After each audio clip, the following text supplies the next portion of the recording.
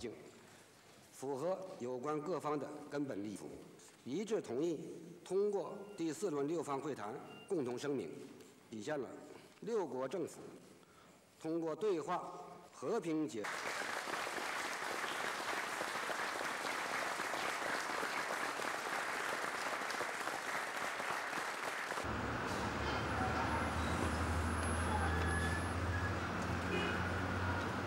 对呀，这是你搞来的。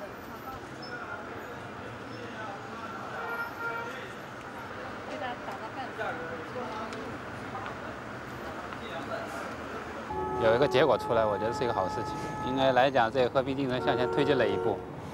可能今后在这个基础上，可能有更好的一个发展吧。我想，毕竟我觉得是奠定一个基础。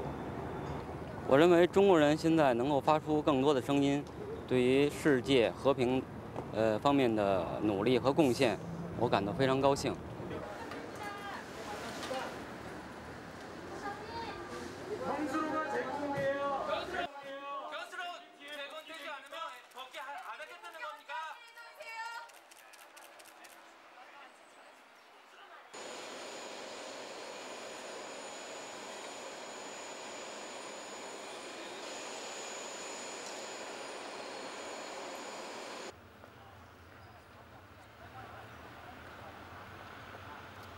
And if you read this treaty carefully, you find a lot of contradictions in it. And all these contradictions means that further discussion or negotiation will be very difficult. And today, when these things come out, I think it's very natural.